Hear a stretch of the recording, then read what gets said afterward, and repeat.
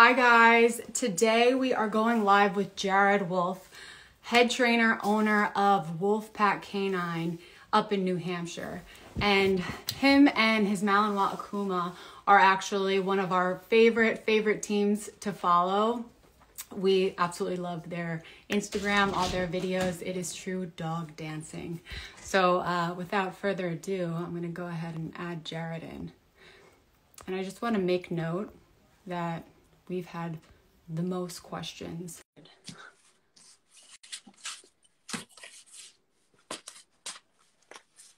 So many that I put them on index cards. Hey! What's up? How's it going? Good, how you doing? Good. Thank you for coming on tonight. No problem. So I just want to let you know that you've had the most questions that we've ever had. So oh boy, well done.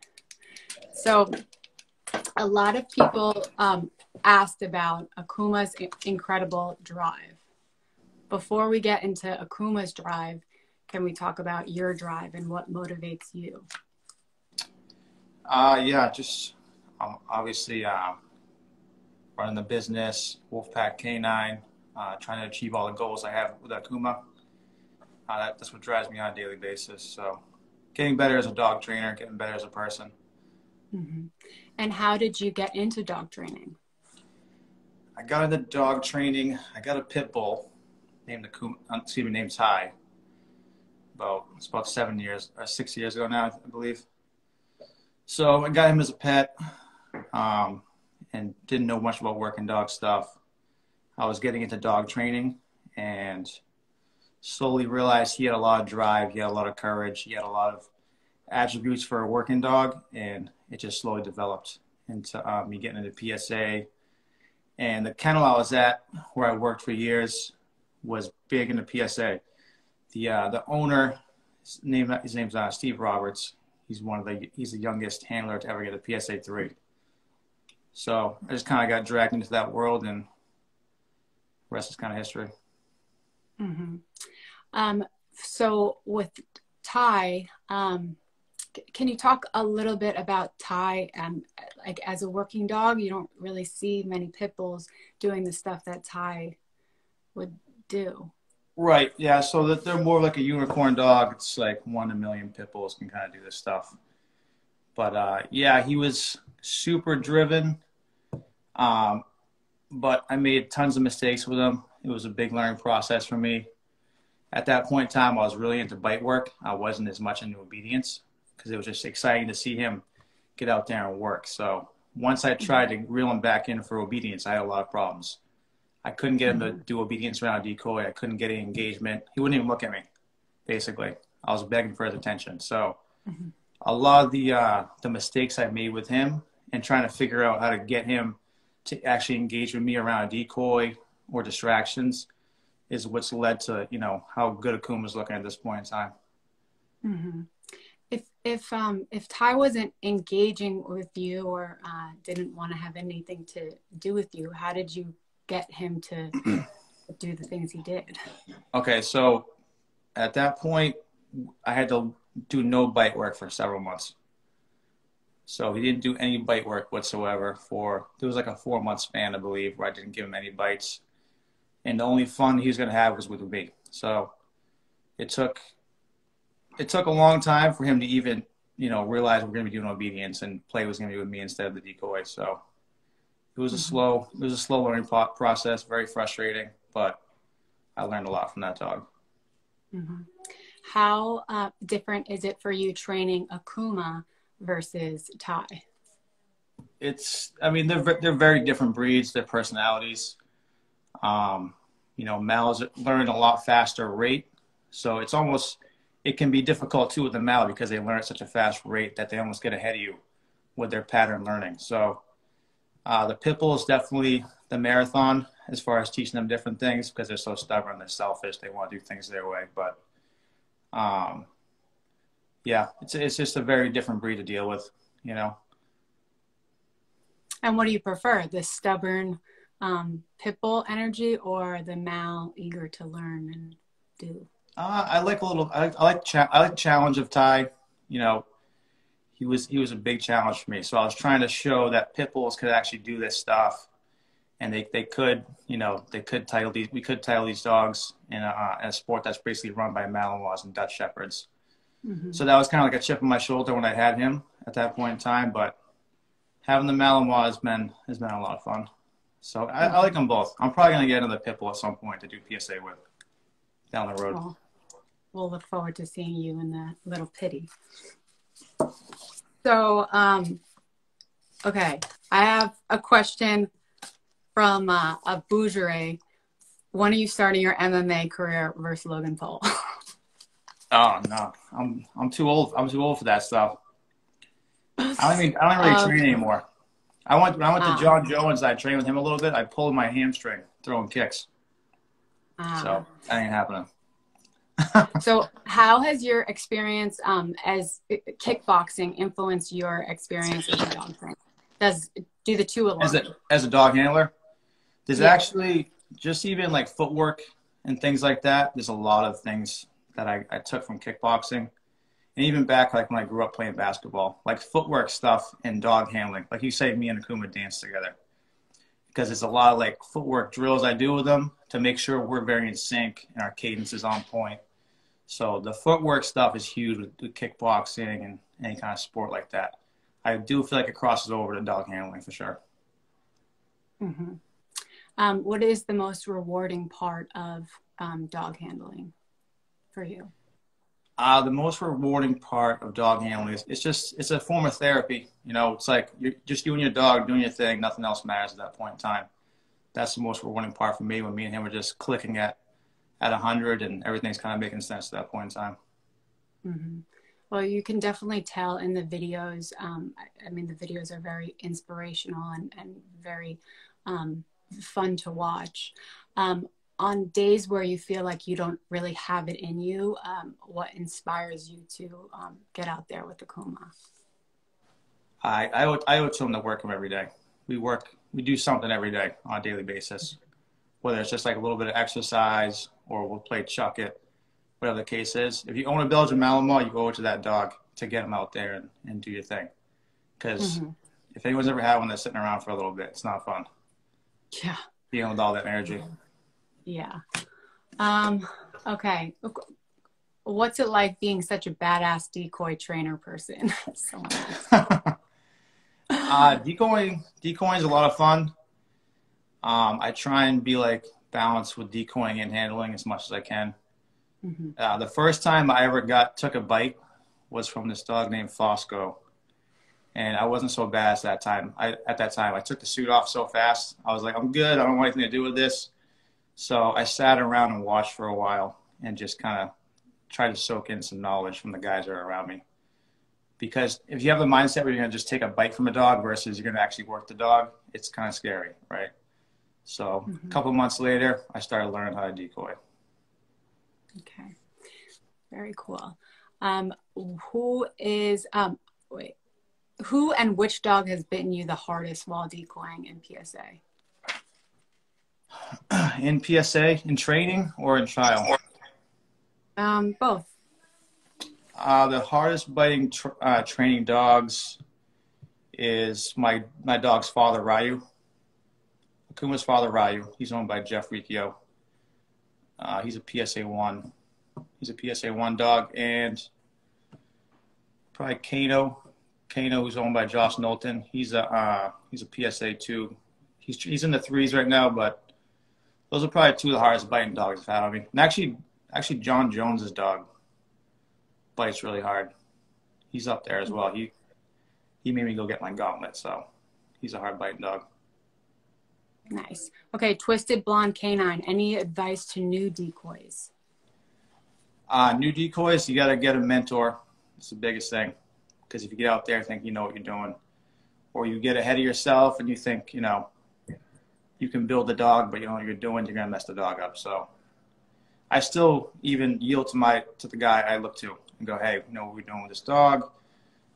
Which way we headed with this? You got to, stay in your lane and just get mentored, keep getting better and better and better. Get guys around you that are really good and soak up that knowledge. Natalie Jacom, what do you and Akuma do in your downtime? And our downtime, he just hangs around. He's also my pet, so he's not just kenneled all the time. He's hanging around the couch, you know, just chilling, or on his dog bed. We go on hikes, we go on long walks, like all that kind of stuff. Lots of hiking when it's nice enough, but we got a bunch of snow on the ground right now. Nice. Yeah, somebody also asked, does Akuma, does he hang out in the kennel or no, he's like a home dog. He's hanging out. Nice. And what role does, like for you as a handler, what role does affection play with him? As far as like earned affection, that kind of stuff. Yeah. Like Yeah, if he's a pet dog. Yeah. Yeah, I try not to baby him too much, but it's kind of sometimes tough not to. You give your dogs a little bit of love. But yeah, it's still a lot of structure involved. He's on place a lot, hanging out. Otherwise, he's getting into some mischief. So, but he's a very affectionate dog. So if I give him too much, he'll start trying to take advantage of it. He'll start jumping on me. He'll start trying to make me pet him and things like that. So I can't give him too much. He gets a little too greedy. Malinois things. Yep. Okay. Kaleidoscope 81. Do you think observation or practice is more important, effective? Well, that kind of goes back to what I was talking with the decoy stuff, because I took a step back for a little bit and just observed. I'm a visual learner, so I can learn things by watching. So I think it's very important to step back, kind of take a look at what you're getting into before you just, get out there and do it. That's just for me. That's how I do it personally. How do you get Akuma to heel like that and his head position? Reps. Tons of reps. Tons of reps. The biggest mistake I'd say people probably do is they ask for too much too soon. So you got to take it very, very slow. I mean, we did so many reps when he's a puppy over and over and over again that the head position is very crystal clear where he's supposed to be in that heel position. So, and then once pressure gets, brought into the situation, decoys and things like that, it kind of starts going downhill a little bit. So tons of reps around decoy, back to foundation type style work, It's a very slow process. Go ahead, sorry. No, you're fine. Someone's asking, what's PSA? Google Protection. Yeah, Google it. Yeah, it's Protection Sports Association. It's a working dog sport. And how did you get into PSA? I know. Like I was saying earlier, that the kennel I was at, there was a bunch of PSA trainers there. How do you phase out the treat? How do you phase out treats when you're training? You like lure fading? It's hard to explain. It's more like a feel. Do you know what I mean? You gotta have a feel for it. You gotta know where your dog's at and what he understands, where to have the treat, because there's a bunch of different phases to it. I can't explain that briefly, So just phasing, fading from the food to the toy and all those little things. It's a lot of little detailed moves you're making. So it's hard to describe without kind of showing someone in person. When you are doing the videos, do you have someone else filming you? Yeah. Always. Whoever's available. And, their job. And with Akuma, were you going back and watching the videos to see how Akuma was doing, or like where my own videos? Yeah, I do. I watch my videos all the time. As far as like the raw, uncut videos to see what I'm doing wrong, see if he's out of position, his speed, my footwork, all that little detailed stuff. That's going to make me a better handler. So you got to critique yourself and go, okay, I sucked. That sucked. That wasn't so clean. That was my error. That was his error. All that kind of stuff. And with when you're looking back at the footage, what has been the biggest challenge for you with Akuma, either in obedience or with sports?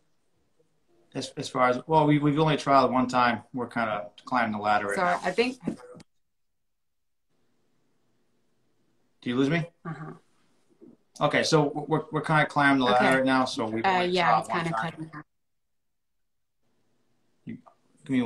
Give me 1 second.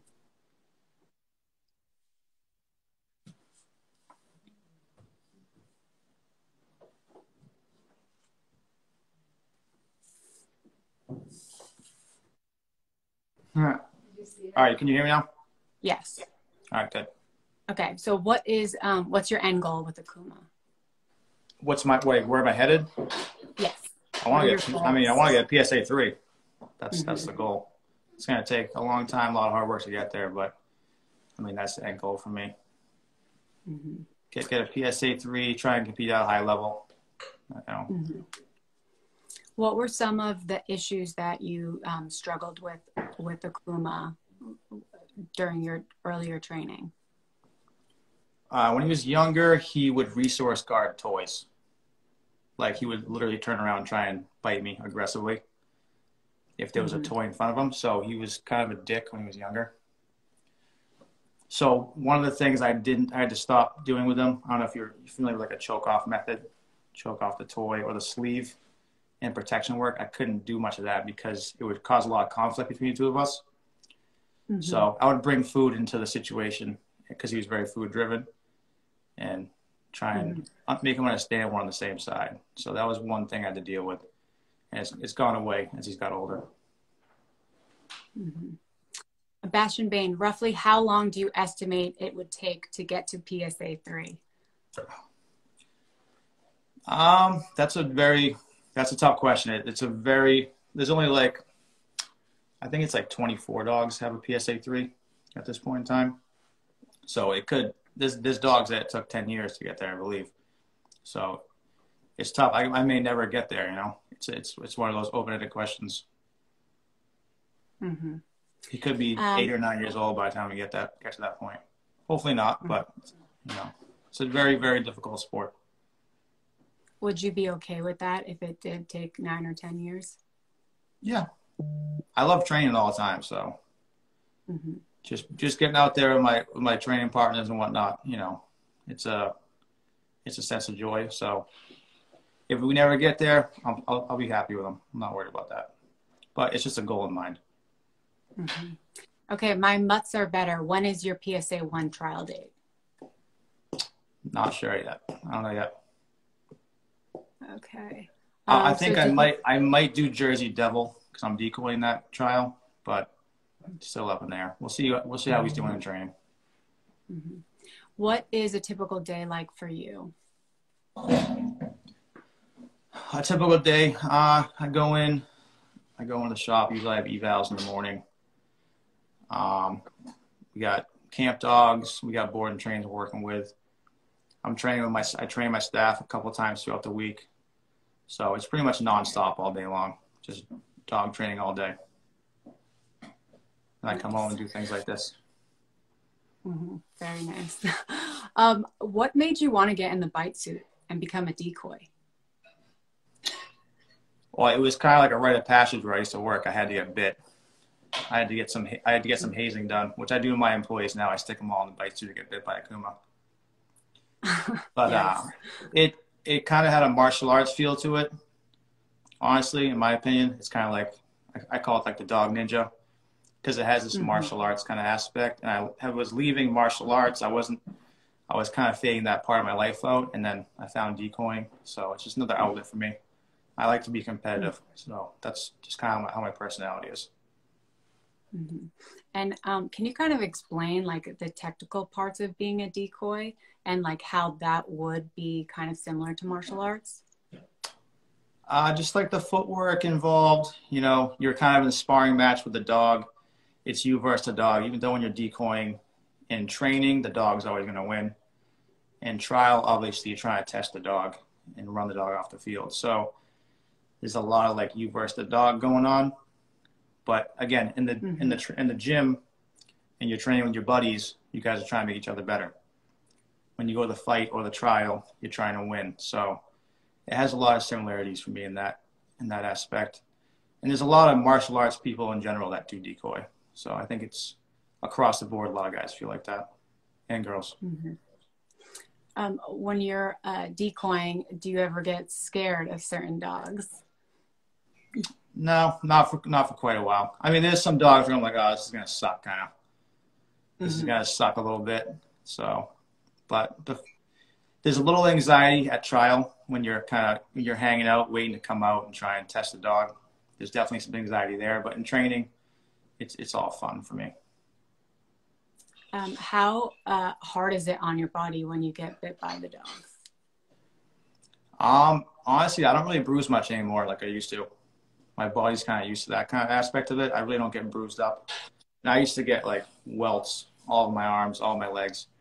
My legs still bruise a little bit because PSA is more of an upper body. My arm doesn't really get affected much anymore. But the toll it takes on your shoulder and your back and things like that, your knees, yeah, you get a little banged up. Yikes! You have to love it. Definitely. Okay. What helped you progress as a decoy? Twisted Blonde. Okay. Like I said before, just being around people that are better than you. Okay. If you're the best guy in the room, you're not getting any better. So you got to be around people that you're looking to. Hey, you know, am I messing this up? What can I do better in this situation? You know, even filming yourself, saying, oh, I dropped my arm too quick. That was an issue I used to have. I used to drop my arm a lot. You know, things like that. Like, I need to get better at this. So always keep improving. Never think you're like, oh, I'm at the top now. No, you got to keep getting better.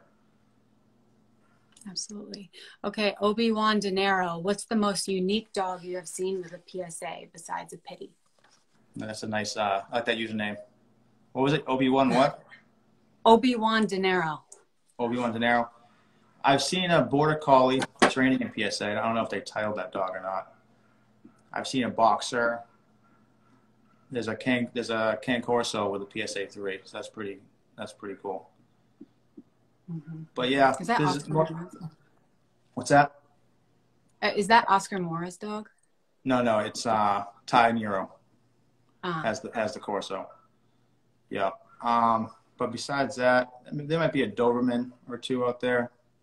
I don't even know if there's a Roddy with a PSA 1, honestly. Someone might have to correct me on that. But it's mostly the sport's dominated by Malinois, Dutch Shepherds. So even like there's not really a lot of German Shepherds out there that are competing at a high level. I think there's one PSA 3 German Shepherd, I believe.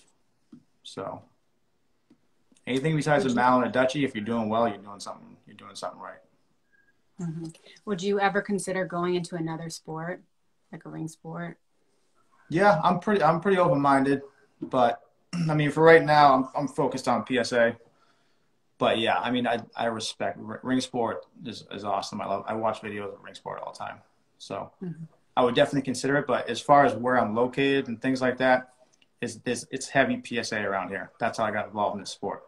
If I had been somewhere else and ring sport was a sport, I probably would have gotten to that, you know. Mm-hmm.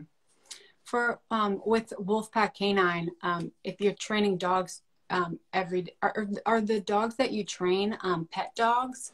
Yep, or pet are dogs. They mostly... Pet dogs, 99.9%. Okay. I have a little Dutchie puppy that's sticking with me for a little bit. I'm doing like PSA foundation on just competition style obedience and like puppy bite work. Mm-hmm. But yeah, for the most part, it's a lot like just working with families and their dogs. Nice.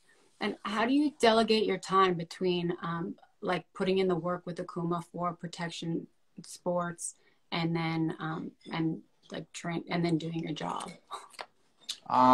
So I was out last night training at my buddy Josh and Alyssa's, and I was there till 2 a.m. training. So we trained from I got there like 7 p.m. till 2 a.m. Got up, did my thing today. So if you want it bad enough, you're gonna make the time for it, you know. Mm-hmm. Definitely. Okay. Apology. Is that little Dutch puppy your new prospect? No, that's a client dog. That's a client dog. I think it was bred by Hans Peggy, excuse me. He's a nice little dog. I like him a lot, but he's not mine. I wish he was. I kind of like him. 313 Gypsy, any tips, advice for first-time sport handlers? I'd find a club. It's a lot of the same stuff I'm saying. Like, you got to get around people that know what they're doing. If you're winging it, you're probably going to be like way behind by the time the dog's, old enough to start competing. So find a group of people that are motivated, open-minded, that know the sport, and you'll be good to go. Awesome. Who has been your biggest influence / mentor? Josh Knowlton is my biggest influence, and he's still my mentor at this point in time, I'd say. So he's had a huge impact on me. Even back, because he's also a pitbull guy as well. He had a pitbull first and got a herder. He put a PSA 1 on like a shelter pitbull, which is pretty impressive. So just being around him and watching him with his Dutchie. Now I got my Mal, bouncing ideas off each other. That's my biggest inspiration as far as competition training goes. Mm-hmm. And how often do you talk to him, or do you? I'm sorry, say again? How often do you talk to him, or do you? Like, what would he say to you now? Like, from I'm with him all the time. Okay. I'm with him all the time. I'm bringing him out to train with John Jones this weekend. Ah, very nice. Yeah, I was with him last night training. Awesome. So, how many markers do you have for Akuma? Is it something you are working on? How many markers do I have? I have, as far as like positive reinforcement markers, I use clicker for a food reward. I use yes for a toy reward. And all his foundation was built on that mostly food, but I slowly brought the toy in. But those two markers were the originators of that focus heel and everything like that. What's the hardest part of what you do? Just find the time. Just find the time to get everything in, and just you can find the time to relax sometimes. It's just like go, go, go. Right. Yeah, it's exhausting. When you are with your mentor and with other people, how critical is it for you to get feedback on how you're doing with Akuma?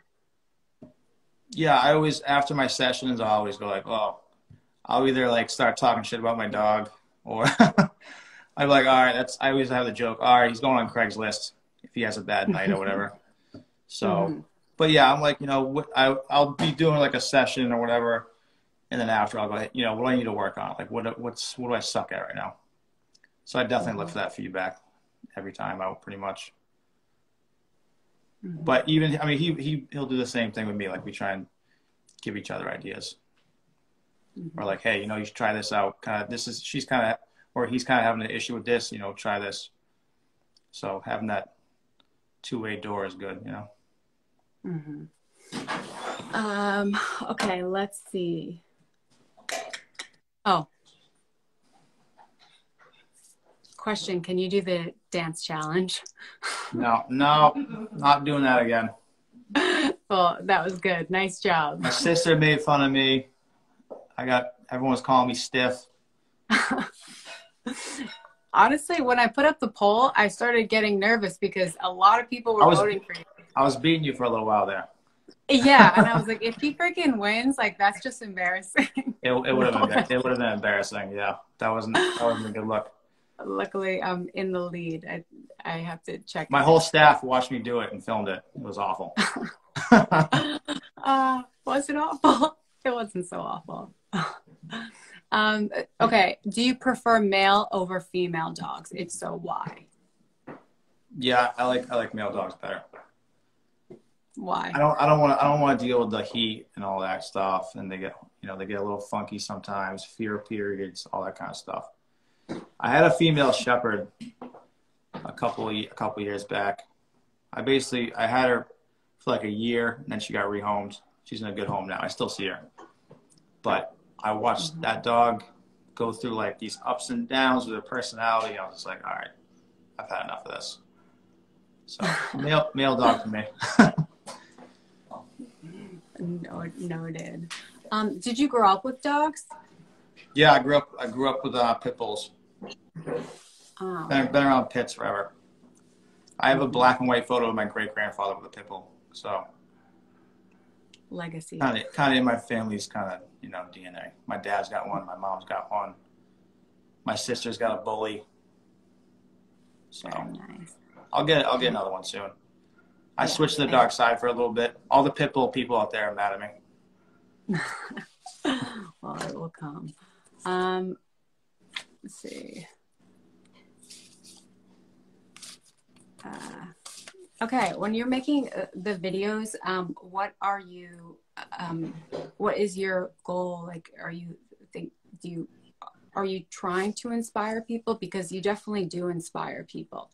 Do you know that? I'm just having fun, honestly. I'm just having fun. Yeah.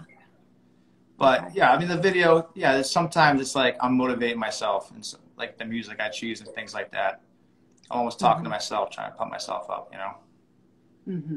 Because it's a marathon trying to get to the top. These kind of sports are very, very difficult. So yeah, it's a little bit of self-motivation, kind of talking to myself a little bit. But yeah, I feel like I try and make them entertaining as I can, and just like showing the glimpses of the sport I'm training in. I feel like a lot of people in the dog world, I mean, for me, Rika is a huge source of just happiness, and she brings me so much joy. I love training with her. Right. And has like helped me like especially through COVID and like mental health and all of that. How has Akuma been a source of like therapy for you? Yeah, without a doubt, I feel the same way. And after I lost my other dog, I was really conflicted about getting a dog for a while because I wasn't sure I could get that same bond going. That same bond going to have with my dog Ty. So I almost didn't get him. I had a friend of mine basically convinced me, like, hey, you need to jump on this litter. These dogs are gonna be great. And I was kind of like, I wasn't really into it at first, but it's been the biggest blessing for me because he's helped me out of a dark time. So. Good. How long was it from? How long did you wait before getting Akuma? It was pretty quick. It was only a few months actually. The breeding that was happening, the Sybil Ryu, I was already kind of considering getting one of those dogs, and then the whole thing happened with Ty, and I was like, oh, I don't know if I even want a dog right now. So, but I ended up going through with it.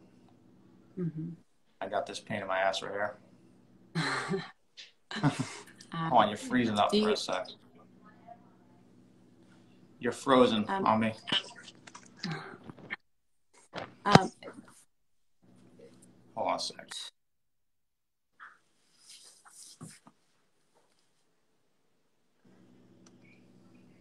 There we go. That's better. Sorry. All good. But yeah, so I wasn't planning on getting him, and it all makes sense at this point in time that it just came at the right time, Do you feel comfortable sharing a little bit about Ty? And I obviously know, having followed you and talked to you, for other people that might not know you, do you feel comfortable sharing? It's on you. What do you mean, like the situation and everything? Yeah. Yeah, so I had planned a trip to go away for the weekend, and a friend of mine was going to babysit Ty for the weekend, and they had an electrical fire at the house when nobody was home. So him and two other dogs were lost in the fire. So it was a sudden situation. So it was pretty tough. I'm so sorry that happened, and thank you for sharing that, because I really do think that, I mean, like hard times like build character, and Ty has obviously inspired you in so many different parts of your life. Definitely. Yeah. It's hard. Honestly, it's hard to talk about. It really is, because I'm not going to get the words out if we keep going. Yes, definitely, and that's why I'm not pressing you. I really commend you for having that resilience and using the shitty times, like awful situations, to really motivate you. So no, I appreciate it. Thank you. Okay. You kind of took a swerve there. You good? All right. Woosah. I'm gonna drink the rest of this real quick.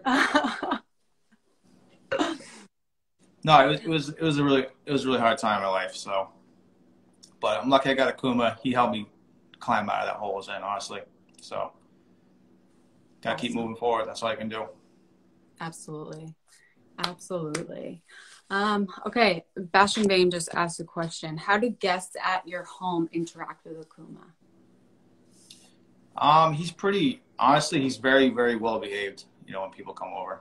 He doesn't jump up on people and things like that. So I kind of let him roam. He's fine to come out and greet people. He has a say hi command. So if I want, I can put him in a heel or something like that. And then say hi, and he goes over and just kind of looks for a little belly rub or a back scratch. So he's very well behaved with that stuff. He doesn't even bark when people come in the house. He doesn't even care. Mm-hmm. He's not much of a protection dog. Mm-hmm. Do you have a hug command? Because I see in the videos he kind of jumps up onto you. Oh yeah, the hug situation. So that was just he's kind of allowed to jump on me, which shouldn't be a thing with a dog trainer. But the thing is, I nurtured a lot of like him hugging me and wrapping me up when we do play with toys. So I let him kind of get away with it. But if he does jump up, he's very polite. He'll go up and just kind of wrap his arms around your waist and just kind of hang out there. Mm-hmm. So he's a polite jump rubber. I like that. I don't know if I'll teach Rika how to do that, but yeah, it's one of those things. It's like if he was launching up at people, I would have stopped it, but he's a polite jumper. He just goes up for the hug. Very nice. What is your favorite? Do you have a favorite trick that you do with Akuma? He doesn't do much like pet tricks. I'm going to teach him how to play dead when I have a minute. I think it's just funny, but the orbit is a lot of fun. I have fun with that. Mm-hmm. He's pretty good at it, so that helps. Yeah, he is. When you teach the play dead, we might have to do a play dead challenge. Yes. So that's the next goal, play dead. Yeah, so get that going. We got people have a lot of love for you. I don't know if you're looking at the comments, but my phone's like frozen. I can't see anything. All right, I'll just. All right. No. K9, damn. K9 Gunner Tactical. My favorite trainer, Jared. Hands down, one of the best in the game. Love you, bud. Inspiration. J. Wolf, a real inspiration. That's my boy. Okay, so I'm gonna go through maybe 5 of these. Okay. Do you need a position box when you're training the orbit? No, you don't. No, you don't. Okay. The best way to do it is like I told you with the two hand lure. That's the easiest way. It helps if your dog knows how to walk backwards already. So if your dog knows how to walk backwards, it's going to be learned a lot quicker. Okay. Going off of that, someone said, my dog doesn't know that they have a butt. How do I teach the dog to walk backwards or move her butt? Calculate as in like backwards or moving in a circle? I'm not sure, but I think probably just like heeling or the dog's just. So rear end awareness, bull work can help with that. Put the dog's 2 front paws on the bull and teach him how to maneuver around. And Ryan Donald, how do you teach to walk backwards? You can, same thing. You can use a lure, push the dog back. When he starts walking backwards, click, reward. But do a few steps at a time. Don't get greedy and think the dog's just going to walk 20 feet backwards. You got to start slow. All these new behaviors, you just got to do them very slow. Get a little bit and build off of it. Okay, your views and experience between Hermspringer tech prong and normal Hermspringer prong. I'm sorry, can you repeat that? You're breaking up just a little bit. Oh, well, what are your views or experience with Hermspringer tech prong and normal Hermspringer prong? I'm not sure which one the tech prong is, honestly. Maybe, I think he's talking about an e-collar. Or actually, I have no idea. Yeah, the tech prong, is that like, is a variation of the Hermspringer? I use the basic, just everyday Hermspringer, and that's the one I like. Okay. Akiki the Mali, how did you train Akuma's incredible drive? Genetics. That's not, of course I'm nurturing that stuff, but genetics, you got to get the right dog that's going to be able to do these things. If he didn't have those genetics, he wouldn't be working the way he works. He's very motivated on his own, so I got to hone into that and channel those drives the way I need them. But got to get the right dog that has the right genetics. It's interesting to hear you say that, because having had a pitty do PSA, because a pitty wouldn't be bred to do PSA. Yeah, he's a unicorn. Yeah. Right. He was a unicorn dog. That was like just, lightning struck, and he just had what it took. That's all. He had the drive, he had the courage, he had the nerves, all that stuff.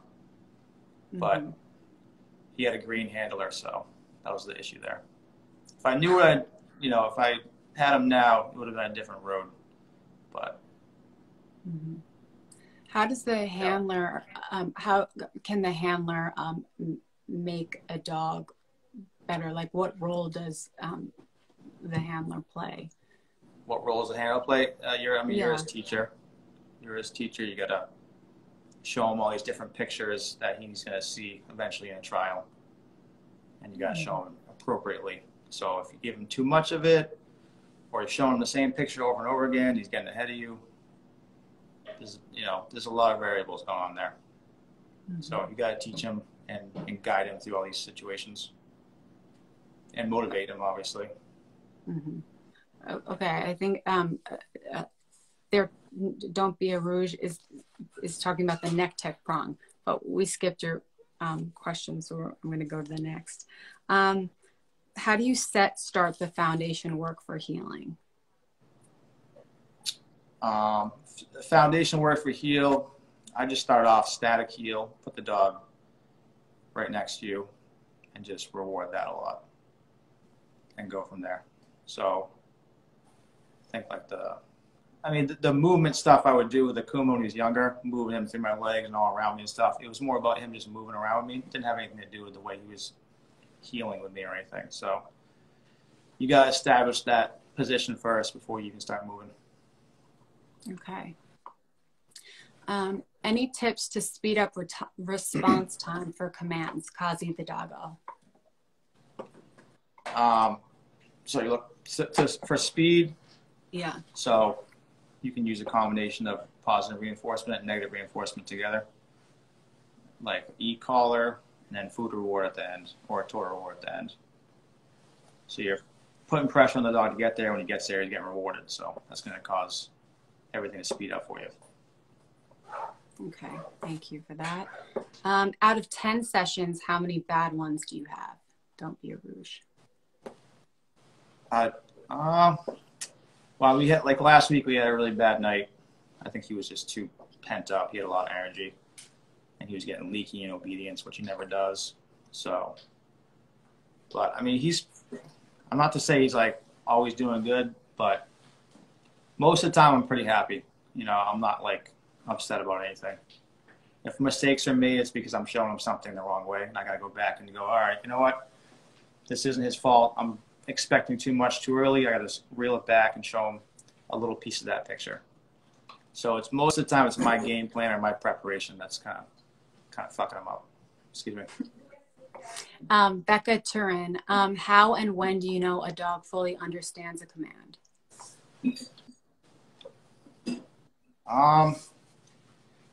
If you're giving the dog the verbal command and they're doing it without a lure or without pressure, you know the commands. So once the verbal is crystal clear, you know the dog knows what's up. Mm-hmm. So we're having a problem where I feel like I've taught Rika a bunch of different things, and it's not really like kind of like teaching her a bunch of things with no goal in mind, because we aren't doing a sport right now. Like, okay, with the orbit, for example, now she's just orbiting all the time. Yep. Now I'm just doing heel with her and place and come back to the heel. But like maybe like 5 months ago, she was really good at like mite in middle, heel on the side. What should I do with her? Like, should I stop teaching her so many things and like just go back at it like one at a time and make sure she has everything down pat and then add to it? Yeah, I mean, you got to really establish what the goal is. But like her doing the orbiting, she's offering that behavior. Like it's like a dog giving you paw. She knows she was getting paid after she's doing that behavior. So she's trying to go, hey, if I do this, what do I get out of this? You know what I mean? So you got to figure out what the goal is. I mean, whenever, even my dog's done that. He's tried to, you know, orbit on me before I told him to. So normally when he does that, I won't do it for like a couple of weeks. I'll put it in the back burner. I'll start doing tons of healing. Like when I'm getting close to a trial, I don't do like all this backing up healing and orbit and all that kind of stuff. I cut all that crap out and just focus on like technical healing, you know, turns, all that kind of stuff.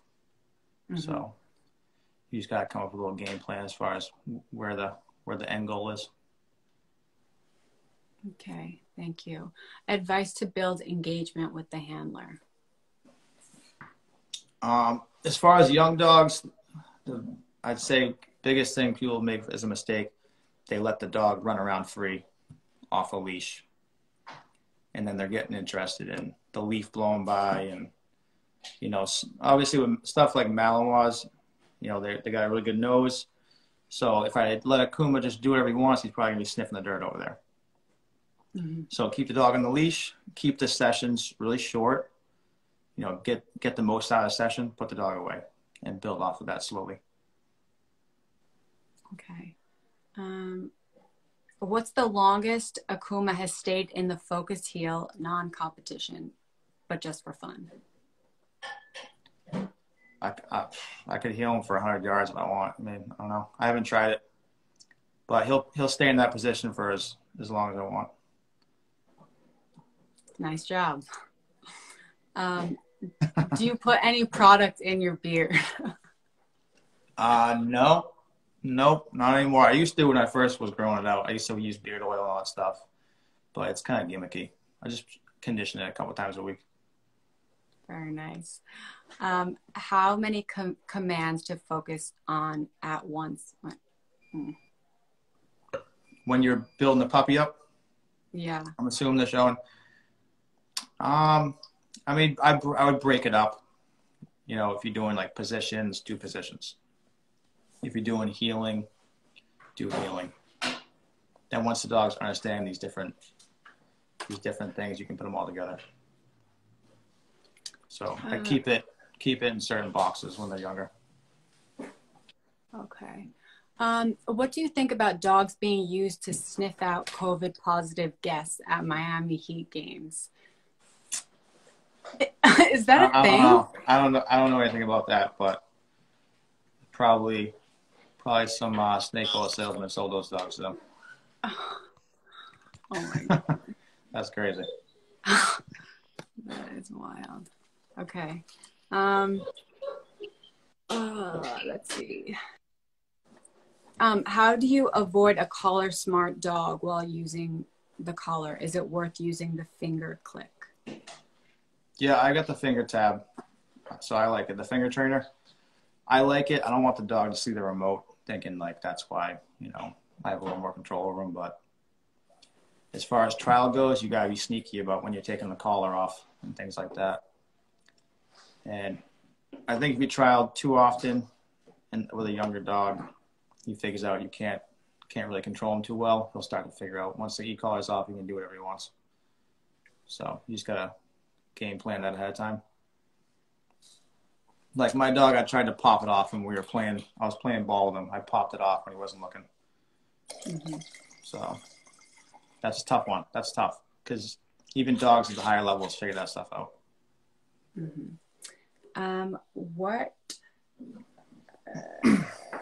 Okay, a lot of the rest of the questions are really technical ones, like how to teach the dog to go in between your legs and, you know, all of that stuff. So I'm not going to ask those questions. This is a personal question. What is your, what's the best part about your job? I don't know if I asked you that. The best part of my job? I honestly just working with I love dogs, obviously. So working with the dogs, getting to work with all these different unique breeds is a lot of fun. Like whenever there's a unique breed that walks in the building, I like to take a picture with it and go, look at this guy. Like the Tibetan Mastiff that came through the other day. But the best part is helping the families out and helping them understand how to control their dog. Because a lot of them come in, they're just like lost. Like, this dog's driving me crazy. I'm not sure I can keep it. You know, it's too much for me. And then once they kind of have that, like, aha moment, once the dog's walking nice on the leash, they're going, oh, he's doing great. Like, I have so many clients that I can see they're just, like, fed up with the puppy. And then the dog's finally 8 months old, got some training. It's a good feeling. Awesome. And what's the hardest part about your job? Well, I mean, that's a good part, but dealing with some clients that are very hard to please and deal with, that can be pretty troublesome. So, but we work through it. But that's probably the toughest part, when you have a client that's like impossible to please. The dogs are never the problem. It's always, you know, the humans involved in the situation. Definitely. Okay, so we're just getting to an hour now, and I appreciate you taking the time to talk to me and answer all these questions. No problem. Is there anything that you want to share, or is there anything you want to share? Put me on the spot. No, just watch out for me and Akuma in 2021, and that's about it. You know, check out my Instagram. Check out Wolfpack, and I'll see you guys all soon. Awesome. Thank you so much, Jared. And we look forward to seeing you guys and all your adventures. Thank you. And playing dead. I'll work on it. All right. I'll post this. See you soon. Bye. Bye.